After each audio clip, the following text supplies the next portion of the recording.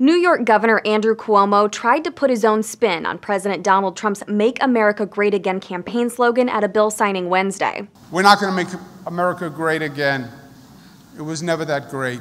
He made the comments while talking about the need for gender equality, saying America will reach greatness only when women are no longer being discriminated against and stereotyped. But Cuomo, who's currently seeking a third term in office, quickly drew criticism from his Republican challenger. He should be ashamed of himself, Mark Molinaro said, adding that Cuomo owes the nation an apology. Afterwards, Cuomo's spokeswoman attempted to clarify his comments, saying the governor believes America is great, but that it has not yet reached its maximum potential.